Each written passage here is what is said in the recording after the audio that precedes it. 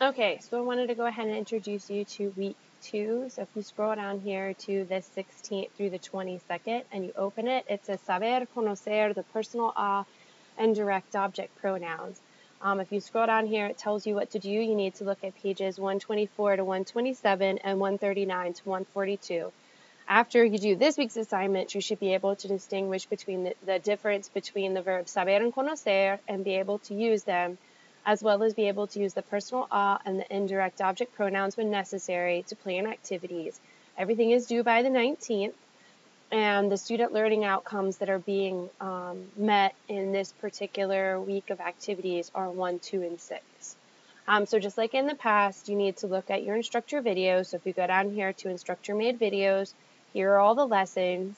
You have a lesson on saber and conocer, the personal and direct object pronouns. So after you've looked at each of these videos,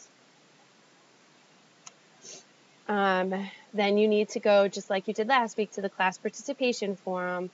And I will add a topic. I failed to and you will, actually I'll do it right now. Okay, so when you click on class participation, this is what it'll look like now. Just click on the link class participation and then post here, hit reply, and post any questions or concerns you have about the material covered in the video.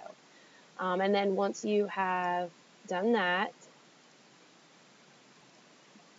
okay, so after you've done that, go back out here. You have your first cultural assignment. Your cultural assignment doesn't have anything to do with the personal or the direct object pronouns or saber and conocer. It has to, like, periodically you'll be assessed or introduced to various cultural aspects of the Spanish-speaking world. This one's on Guatemala, so you'll just open this up. There are links to various videos that go over the culture of Guatemala, and then when you're done watching them, you'll hit attempt quiz now. You only get one opportunity, and you'll just go through and answer. I think most of these are true, false. There's a couple of short answer. The computer will, or Moodle, will correctly grade your true, false questions. So when it comes to the short answers, it probably will get them wrong. You have to have it worded exactly the way that I would have it worded, and that's almost impossible to do. So just remember that your quiz grade may be a little lower than you think it should be. I have to go through and manually grade those short answers, and I won't do that, and I won't start doing that until the Friday after everything is due. But be patient with me. I think I have a cultural assignment coming in from every class, and I have 6 of them. So I may get to yours on that Friday the 20th, but it may be sometime the following week before I actually get all of them graded. Okay, so if we go back out after having done that, so you do the cultural assignment. You actually have a test 1 in My Language Labs, and then you have an assignment 5 where you have various activities to complete in My Language Labs. Okay, so if you click on this link, that will take you out there, but I already have it up. So you'll just go to the 19th when your next assignments are due. It'll pop up in the middle. And so you'll want to check here.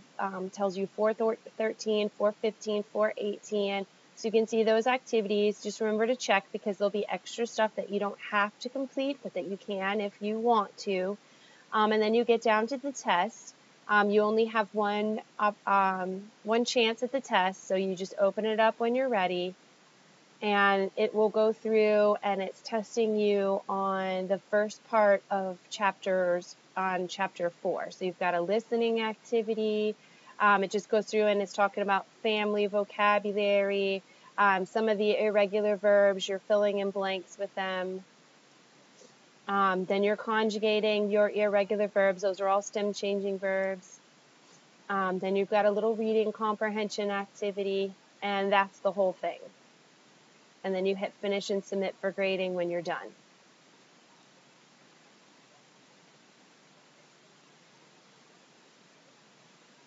Okay, and so that's everything for this week.